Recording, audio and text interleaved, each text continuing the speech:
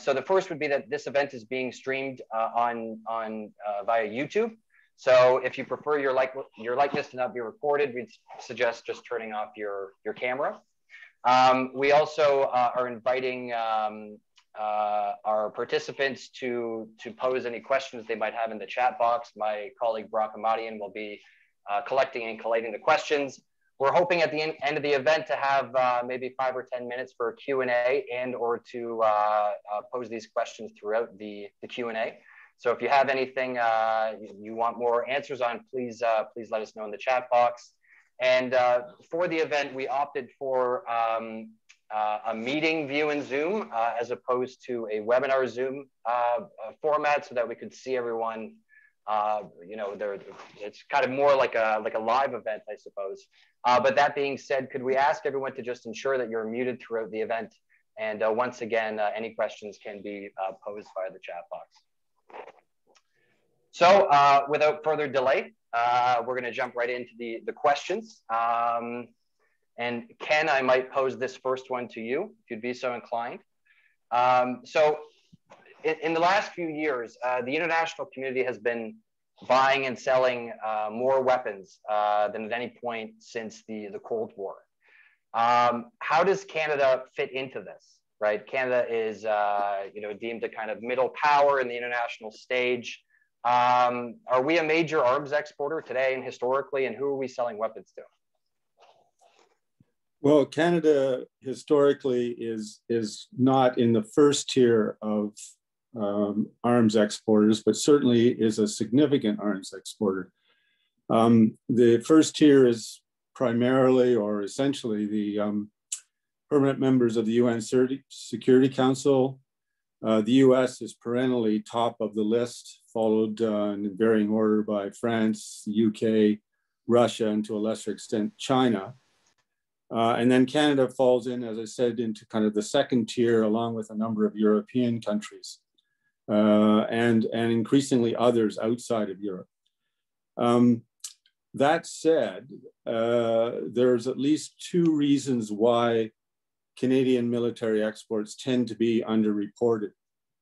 The first is because most Canadian military production is in the form of subcomponents or parts that many monitors of the arms trade don't follow closely. And an example is the Stockholm International Peace Research Institute, which tends to monitor just major weapon systems. And the second, and probably in many ways more important reason why Canada's arms trade is underreported is because the relationship between the US and Canada in terms of arms exporting is not documented for the large part. There's a special arrangement that essentially allows a free flow of goods across the border, and that tends not to be monitored by external monitors. Thank you, Ken. That's a good overview. I would say also too, in recent years, if you were walking down Main Street perhaps and you talked to any average Canadian and asked them about the Canadian arms trade, there's one deal in particular that they might bring up, and this is the 2014 $14 billion arms deal to Saudi Arabia. This deal is quite well known by the Canadian public. It's been rather controversial, and it's gotten a lot of kind of play in the media as well as in Parliament. So I'm just wondering, you know, is this deal, and Anthony, I might throw this one to you, but is this deal unprecedented? Have we seen a deal of this value before? Have we sold to Saudi Arabia before? Have we sold to its allies? What does that historical relationship look like? Sorry, I had to unmute myself. I think it's a yes and no type of answer to that one. On the one hand, you have an unprecedented value attached to the deal, anywhere between 11 and 14 billion dollars. I mean, the originally stated number of vehicles went down from over 900 to around, I think it's 742 is the current number as we understand it. Whereas, you know, the number of vehicles in the original deal in 1993 was over 1,000 vehicles that they sold, but the value was probably lower, accounting for inflation and time and whatnot.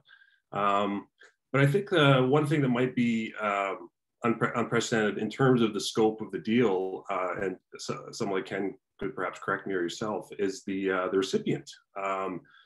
It was reported originally and for years that the Saudi Arabian National Guard was the recipient of these vehicles.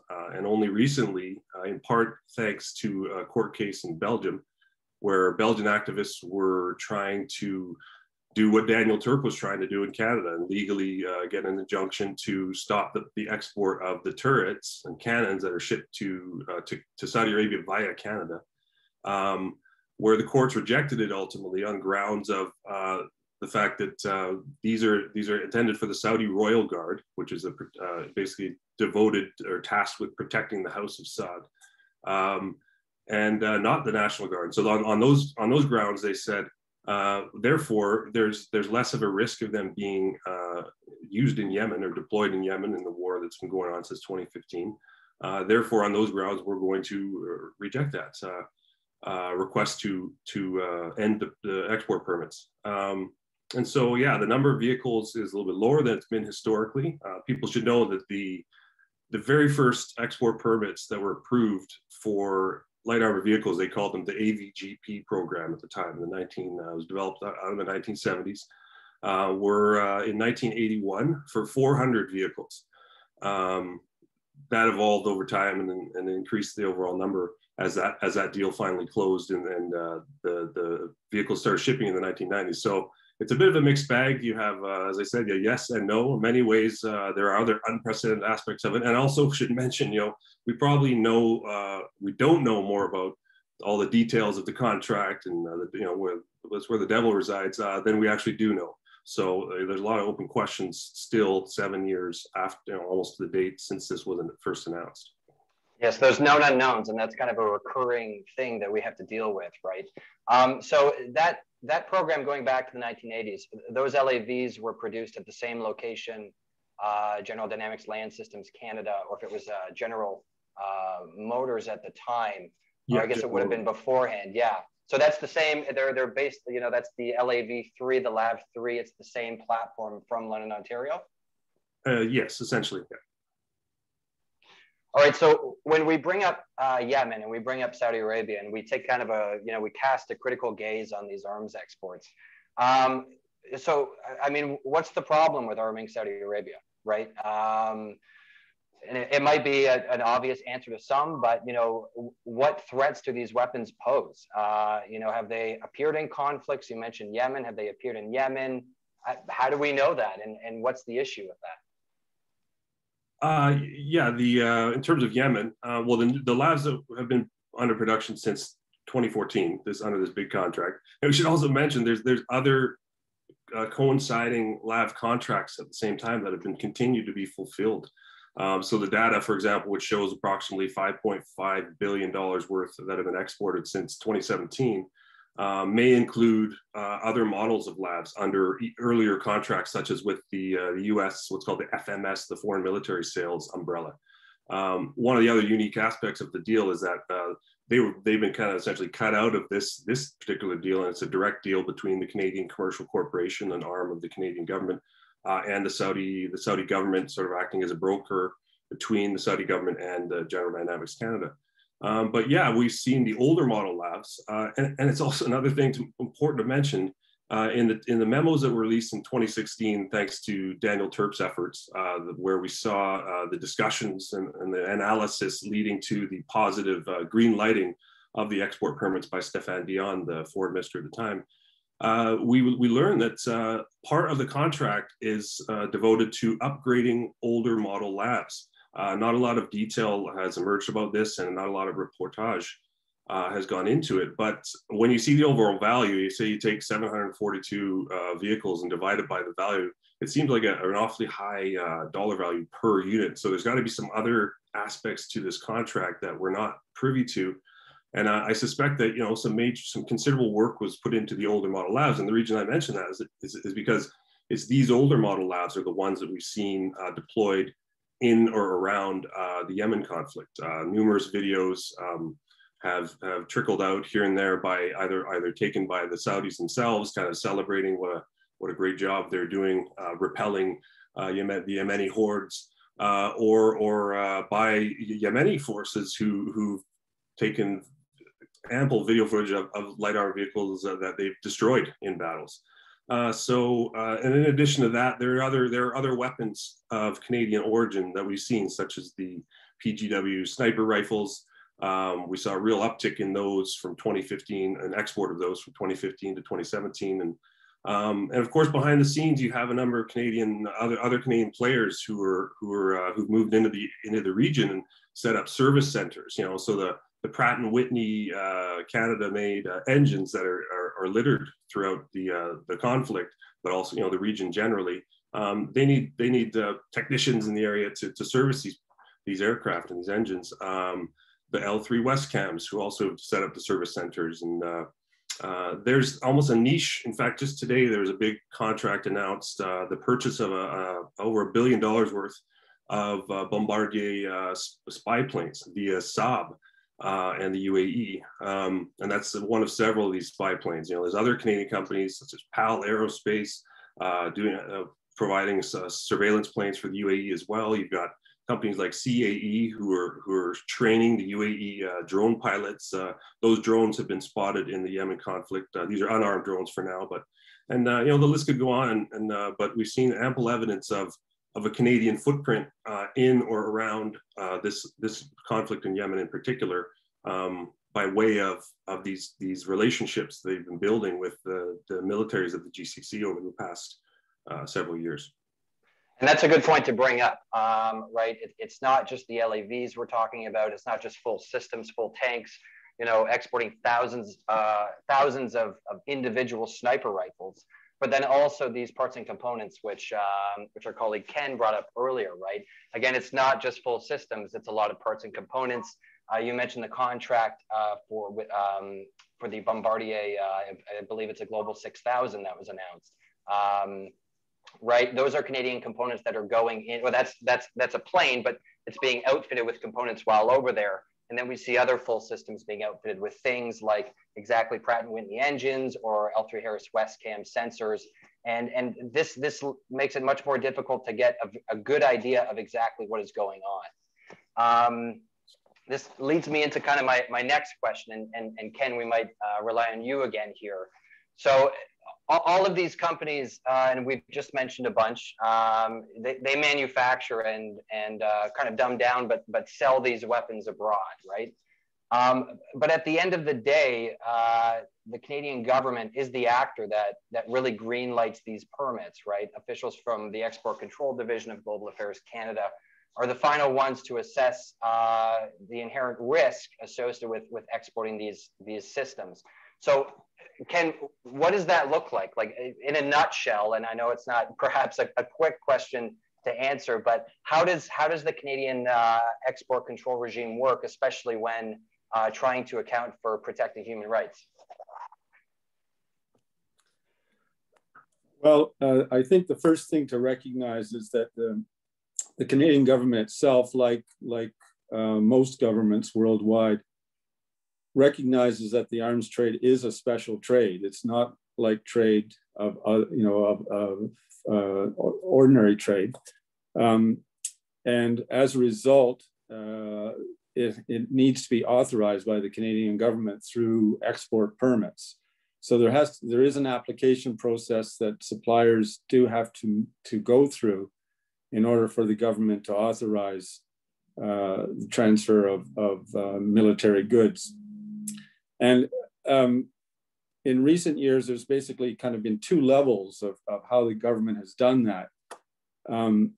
Both involve permits, but the legislation and the regulations behind the system has changed because of the Arms Trade Treaty. Formally, before the treaty, the Canadian government system allowed for the minister to basically approve anything at any time. And even though there were guidelines that included things like whether or not there was a risk of human rights violation, ultimately the minister could override that and approve as I say, basically anything that Canadian suppliers produce. Whereas now, under the Arms Trade Treaty, there are, and because the Canadian government actually changed the Export and Import Permits Act, which regulates the arms transfers, in order to align with the treaty, there are now stronger requirements of the government, including, as has already been mentioned, a formal process of risk assessment. And the risk assessment has to take into account, as part of the evaluation of the risk, whether or not there is a substantial risk for things like human rights, international violations of international humanitarian law, and whether or not there's a risk of gender-based violence. And the minister is now legally bound, if there is a substantial risk, to not approve the transfer of military goods. So, and that is a significant change from the past. I'll leave it at that for now, I think.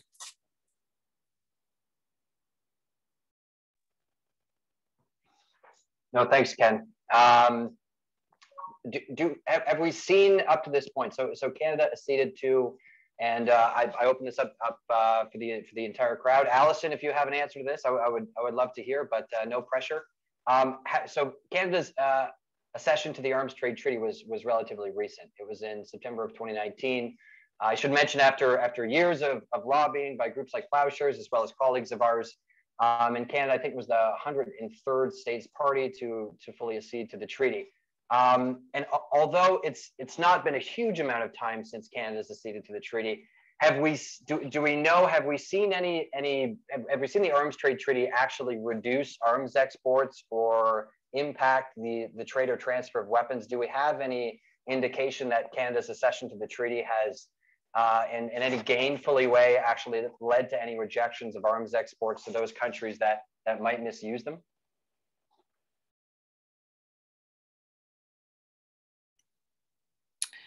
Should I go ahead, or? Please, please. Yeah, no problem. You know, to be honest, we don't have that information yet. And when I was preparing for today, I was taking a look at some of your analysis, Kelsey, and some of the others who were on the event as well.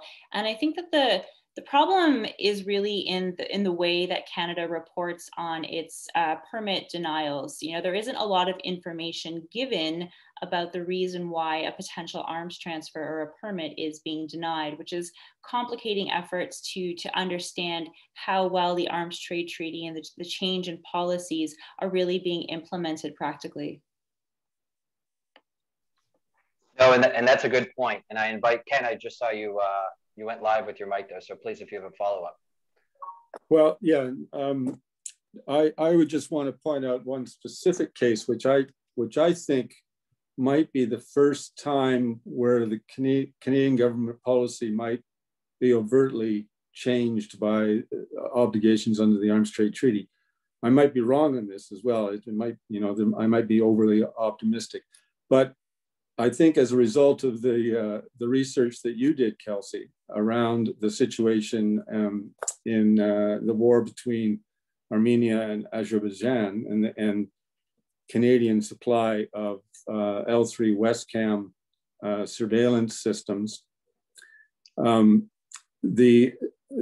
of the obligations of the treaty is to look at export permits if there's new information that comes available during the period when the exports are underway.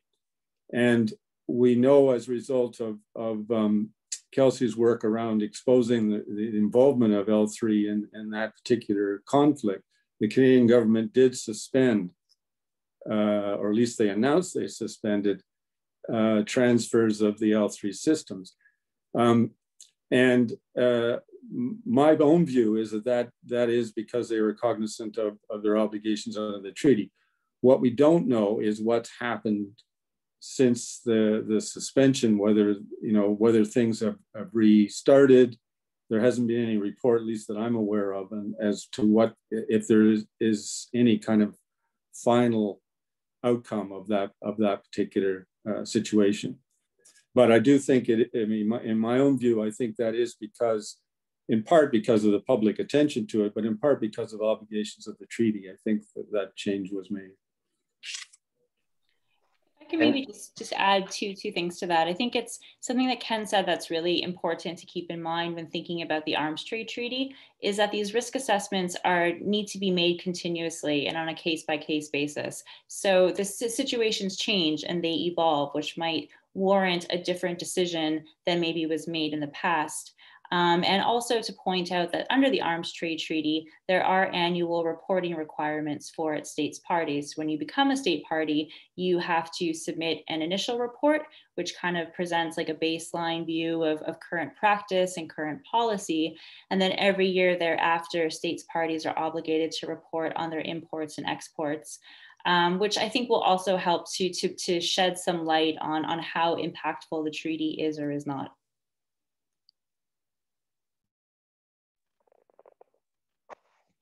No, agreed. I think those are all good points. And I would comment too, to follow up with you, Ken, on the Turkey situation. Yeah, I mean, I think one of the reasons perhaps that the government of Canada did feel the pressure to make a move on that was due to the fact that it became increasingly clear that the government of Turkey was diverting Canadian weapon systems. And I want to bring attention to this because it's a term that we might use. But diversion is, we would primarily define it as the illicit transfer of a weapon system from the intended recipient to an illicit third party. So basically, you know, a consumer of Canadian weapons, in this instance, Turkey, is then going and turning around and selling, or in some cases, giving these weapon systems to its friends. And that's an illicit, an illicit relationship that is actually a breach of the Arms Trade Treaty if the exporting state fails to cease those exports. So moving on, one big policy objective of the current government is, as far as we understand, actually going to be launched next month, and that is the launch of a feminist foreign policy.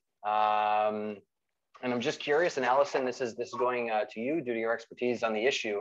The idea that Canada can espouse a feminist foreign policy while exporting weapons to one of the most repressive regimes in the world has been problematized.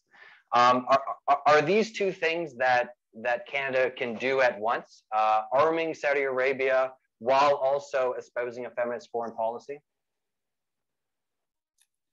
Yeah, good question. And thank you for raising this dimension of the issue. I think it's one of those dimensions that if we don't make a point to include, sometimes gets overlooked and swept under the carpet a little bit.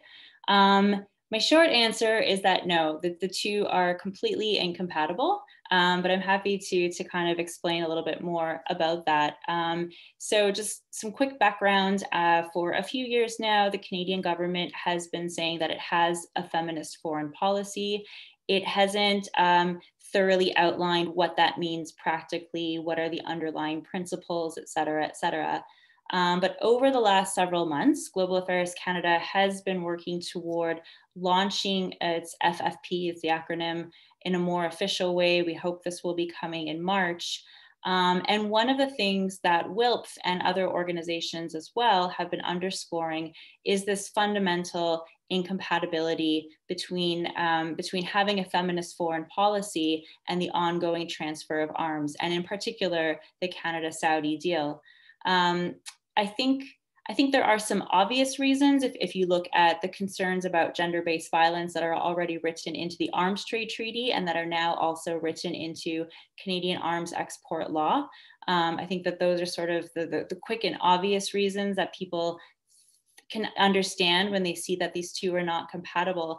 But I would also really invite, the audience and anyone listening to see that a feminist foreign policy is about going beyond lifting up or focusing on concern about women's rights and gender equality in and of itself. Like that's a very important component of it, but it's broader, and it's actually better understood as applying a feminist lens to all matters of foreign policy or international affairs. If you want to have a foreign policy that is guided by feminist principles and gender analysis, it's going to mean questioning and understanding the root causes of violence, oppression, inequality, and conflict. It's going to require taking a step back from traditional foreign policy thinking and refocusing away from some of the familiar tools and levers of foreign policy like military force, violence, and domination. So herein is the conundrum that you pointed to in your question. How can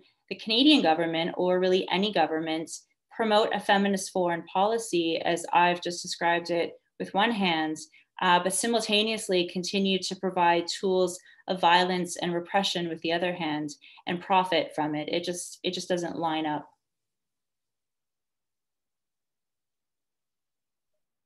That was a great summary, Allison. Thank you.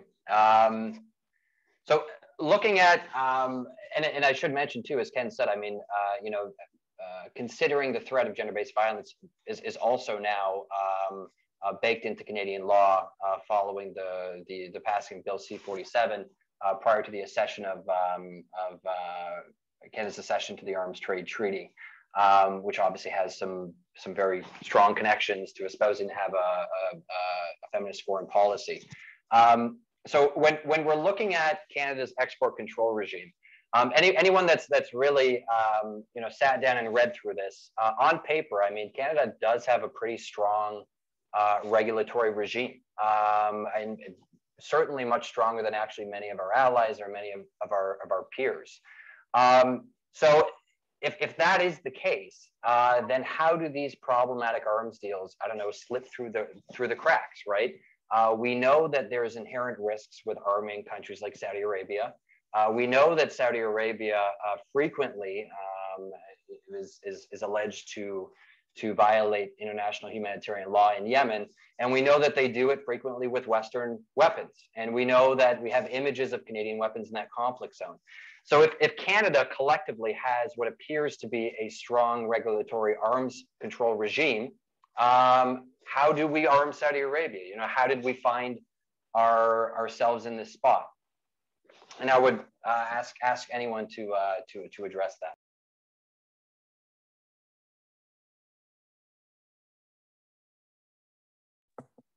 I'll make a start. One of the issues, of course, is that Canada itself wants to supply its own Department of National Defense, and it builds or orders systems to do that. During the Second World War, a lot of those systems were produced by crown corporations that were owned by the government and that were part of the supply of the needs of the war. And then when we went into the Cold War, of course, there was additional reasons to keep some of them at least. Eventually, virtually all of them were privatized. Some of the last ones under the Mulroney government.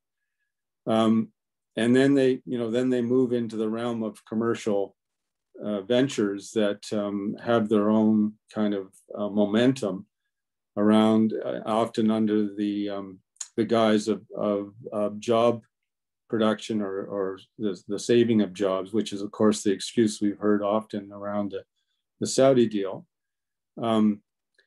So, the issue becomes,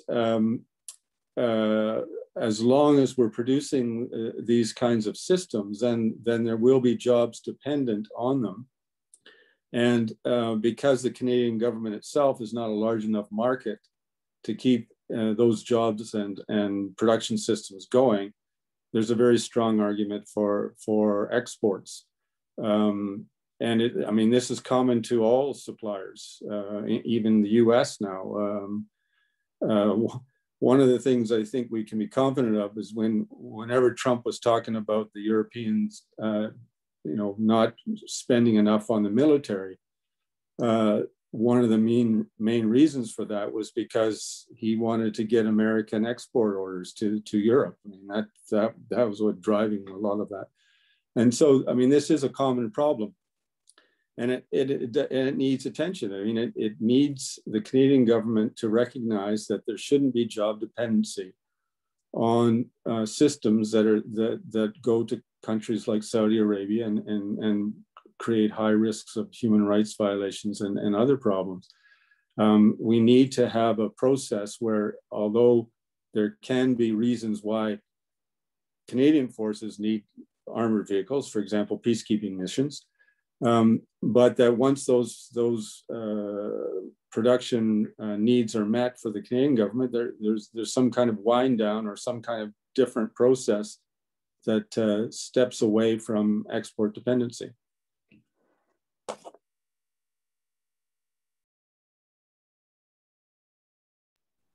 I'll just add one thing to keep in mind with respect, again, going back to Saudi Arabia, again, with the original justification that they used to kind of open up the possibility of a flow of Canadian arms exports to Saudi Arabia. Because once upon a time, the regulations, export permit regulations were much stricter up until Pierre Trudeau visited in 1980, and very shortly thereafter, when the first LAV export permits were approved in 1981.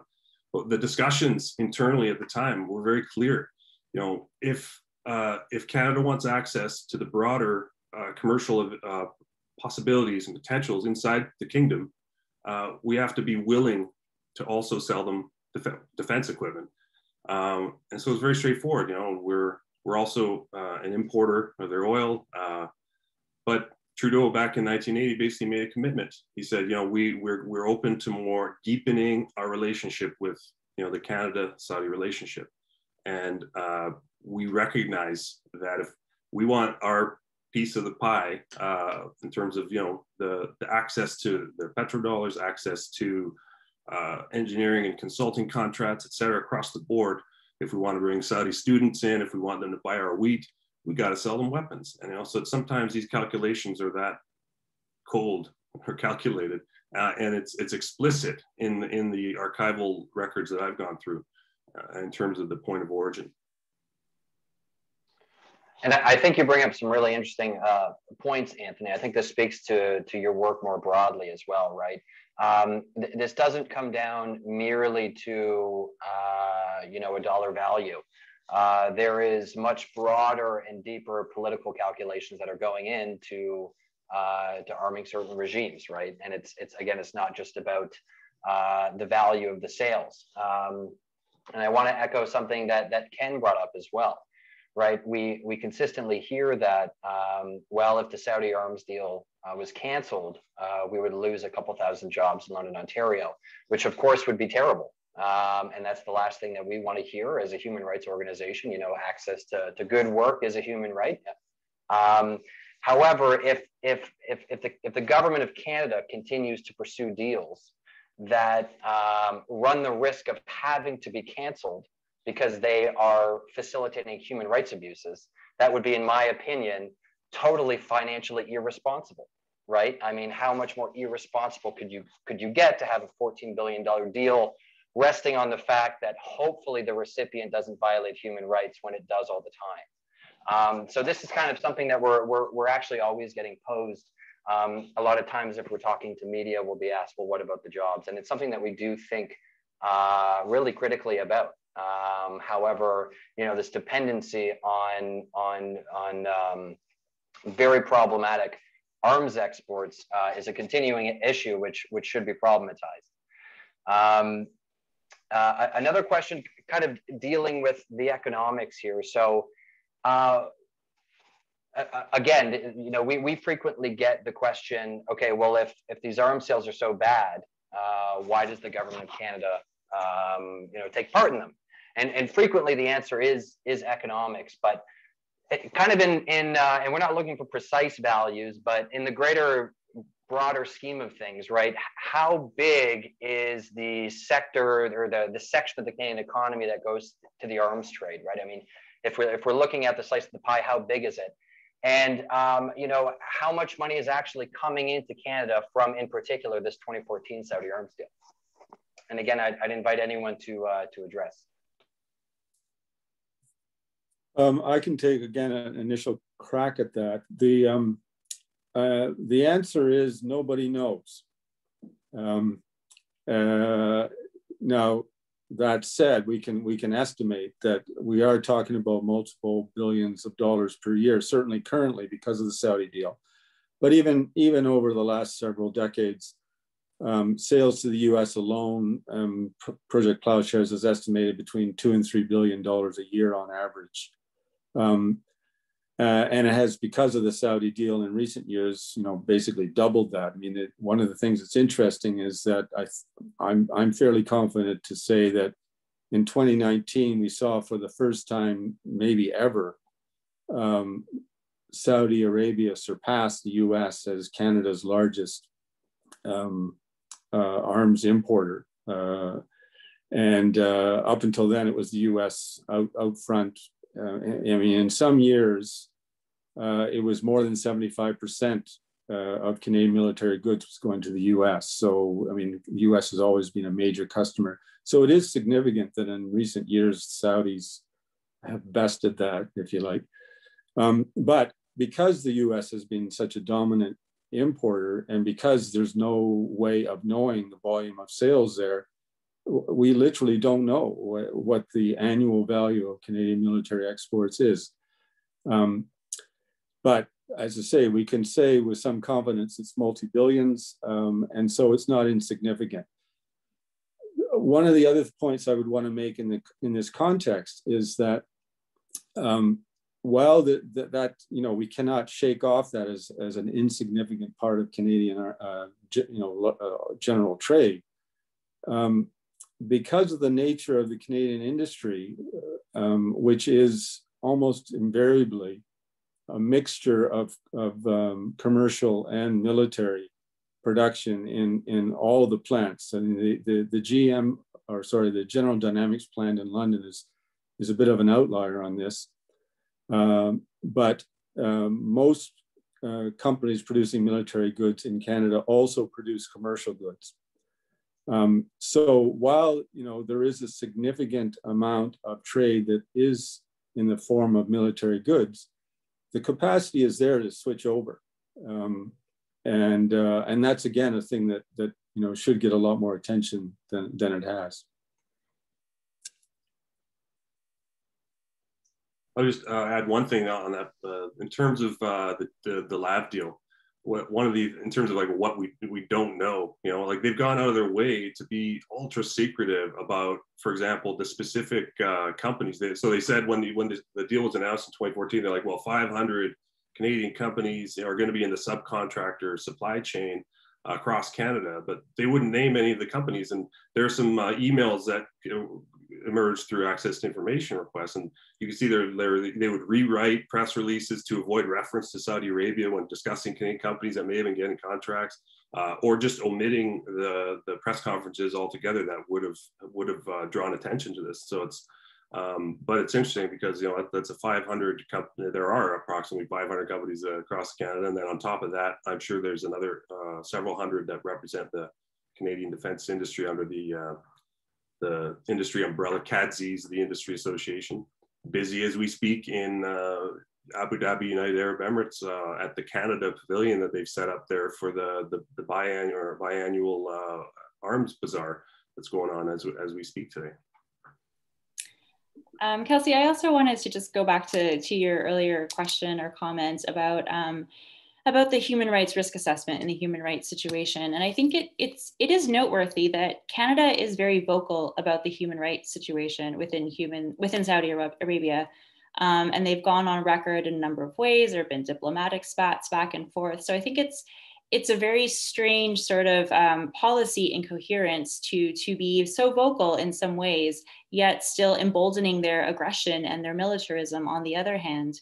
And then I just also listening to Ken right now is talking about how Saudi Arabia has overtaken the United States as our major trade partner. I do think that there is still you know, the labs and the Saudi deal have gotten a lot of tension, and that's important and that's good. But I think it is also good to not lose sight of the sort of black box of what's going to the US, and also some of the different loopholes within that, and how, for example, Canadian engines end up in US warplanes that are then used by Nigeria, for example, where we know there is a bad record of aerial bombardments on schools and on refugee camps. So I think, you know, trying to follow the thread as much as we can is important. No, and that's an excellent point too. And I mean, the kind of thick knot of loopholes facing Canadian military exports to the US continue, even though Canada has acceded to the Arms Trade Treaty, which is very clear that its implementation has to be universal, but we see a sort of favoritism perhaps applied to the US. So that's a very, very germane point to bring up.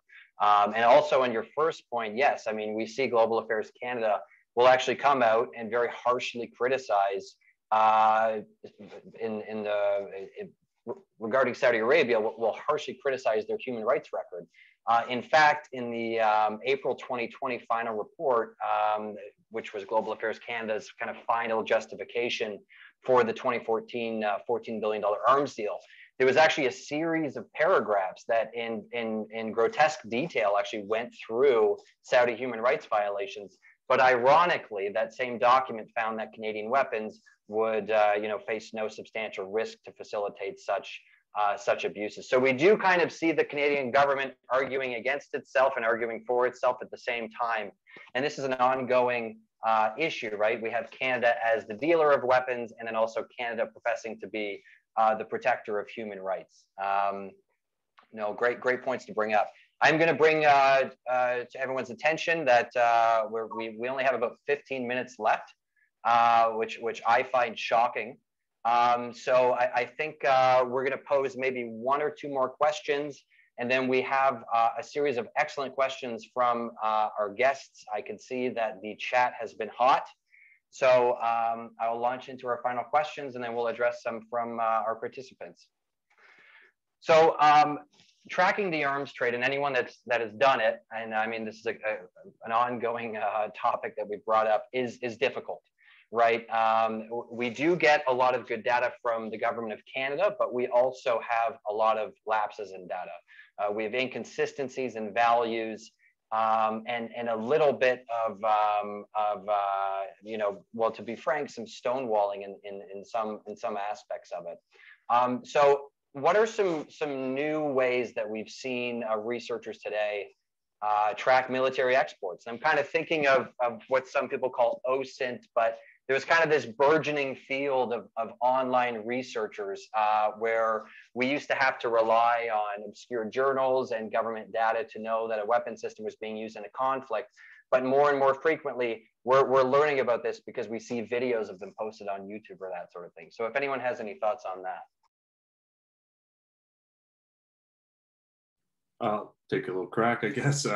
Yeah, clearly, you said it right there. I mean, one of the key things I've tried to be is adaptable. You know, they're constantly moving the goalposts in terms of, 2 years ago, you would see Saudi Arabian divisions of their security apparatus posting what I would call, selfies with their Canadian equipment. That got them into a lot of trouble with the Teradyne armored vehicles in 2017 when they launched an operation into the eastern province in Awamiya, and they ended up, Canadian government launched investigations, stalled those export permits briefly, but that was all because of residents inside those neighborhoods in the eastern province, and then the Saudi forces themselves posting these. They're proud to show what a great job they did, cleansing this neighborhood, and then those images were used to send to the Canadian federal government and say, well, what's going on with these Canadian armed vehicles? It led to all this media coverage and trouble and headaches, I imagine, for both Saudi officials and then the Canadian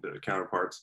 But yeah, it's just really, it's a matter of being vigilant and being on top of the daily, the day-to-day appearance of the always already day-to-day appearance of weapons that in these conflicts, because as quickly as an image can appear, it can disappear. as quickly as an account that posts, is consistently posting images and contextualizing geographic areas, et cetera, it can be removed. You know, they've done that a lot with what they call pro-Houthi accounts, for example, in Yemen. They've just erased them from YouTube, from Twitter, and fortunately, you know, for myself, I've archived a lot of these kinds of images because they're otherwise gone.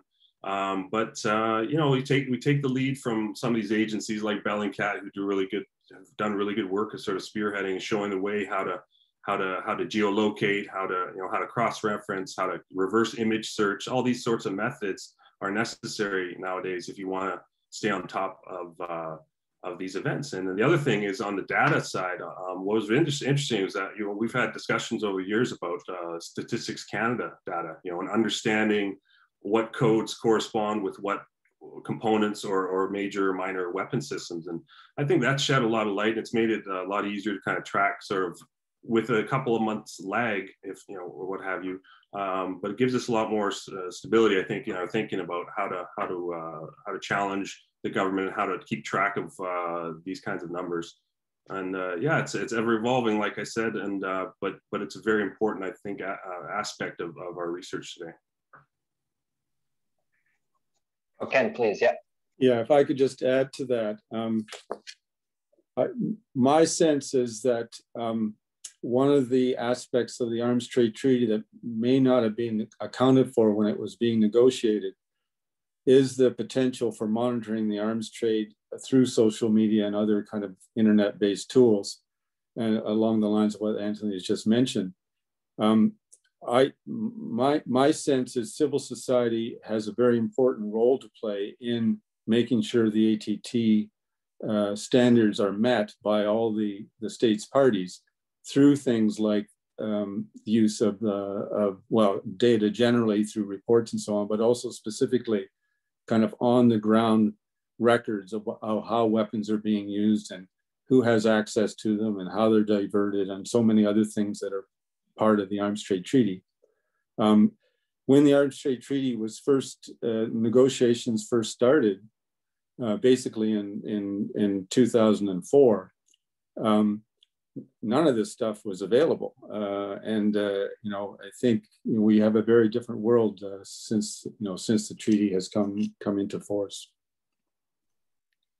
And I would just, because I see some Control Arms colleagues on the event today, give a shout out to their ATT monitor, which is sort of the de facto civil society monitoring mechanism for ATT implementation.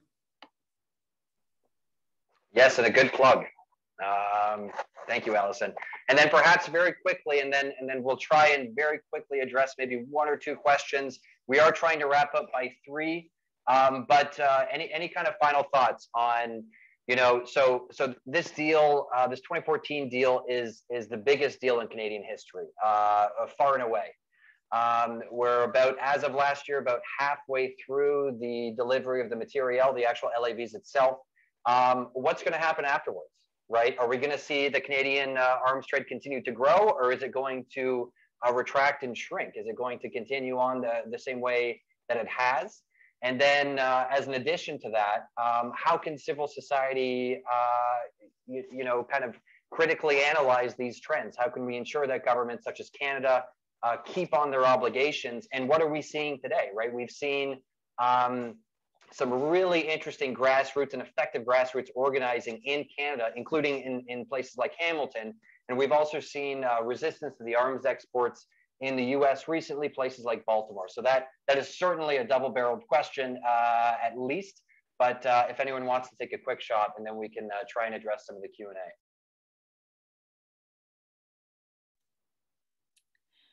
I don't have a crystal ball, so I don't know exactly where things are going. I think the arms trade, like the international arms trade, is changing as war fighting and armed violence is changing, and there is a larger role for technology and for technology facilitated violence. And these are forward-looking trends that I think we should be aware of and keep in mind. But I also I feel really optimistic and positive about the civil society engagement within Canada against the Saudi deal. I know it's been going on for many years since the deal first was negotiated. But I really feel that over the last little while, there's been two pan-Canadian days of action in 2020. There have been several direct letters to Prime Minister Trudeau addressing this. There was the great grassroots action where they blocked the trucks, the transport trucks, just a few weeks ago. And I think it's really contributing to a broader interest in media and a broader sense of solidarity across the country and interested organizations working on this. I would just add that the international dimension as well. So these same. So there was a protest a week ago or so in Baltimore, one of two protests that happened almost concurrently, where they did see a dozen of the LAVs on the dock that were ready to be loaded. But then when that ship departs, they're heading over to Europe, a European port. And we've seen over the past few years, you've seen longshoremen refuse to load what they call, hot cargo in ports like Segundo, I believe, or Genoa in Italy. And it's really encouraging to see. I do wish there could be more deliberate sort of communication between, civil society in Canada and the US, and then the European countries that are affected by it. But we've seen some momentum as it's encouraging to see in whatever direction the arms trade flows, so to speak, in the future. It's good that we'll have that base, established for future struggles.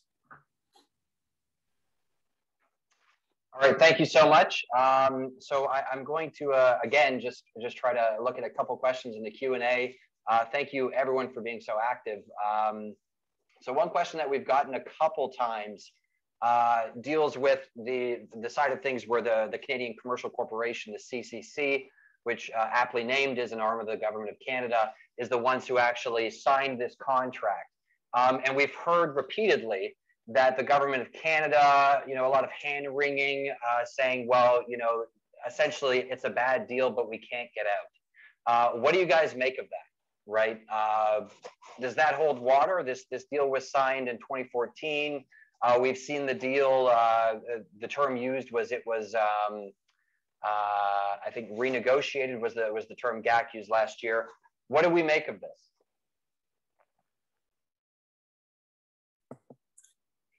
Yeah, I mean, what is clear is that although we only have a minority of the facts associated with the original deal, what we do know is it's got to be one of the worst deals in the history of Canada for how it binds the Canadian government and the general dynamics within Canada, to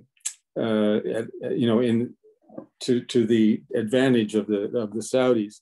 Now, we have heard that it's been renegotiated. Again, we've seen no details. We don't exactly know what that means. But it's clear that should never happen again. And I think even the Canadian Commercial Corporation has recognized that. What is, of course, different since the contract was signed for the Canadian Commercial Corporation is the Arms Trade Treaty.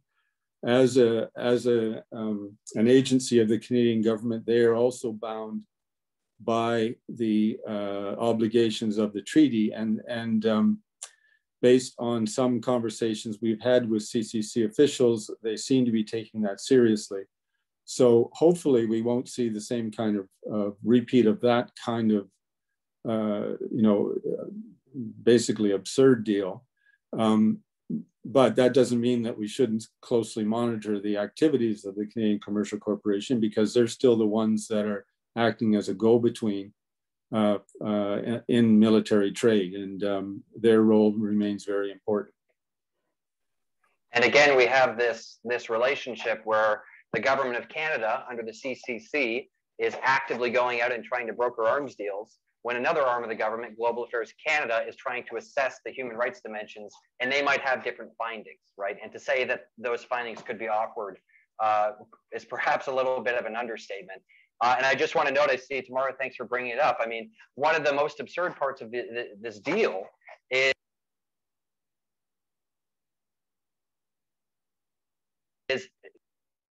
you brought attention to some, looks like I just lost my Bluetooth. I'm not sure if you folks can still hear me, but okay, good.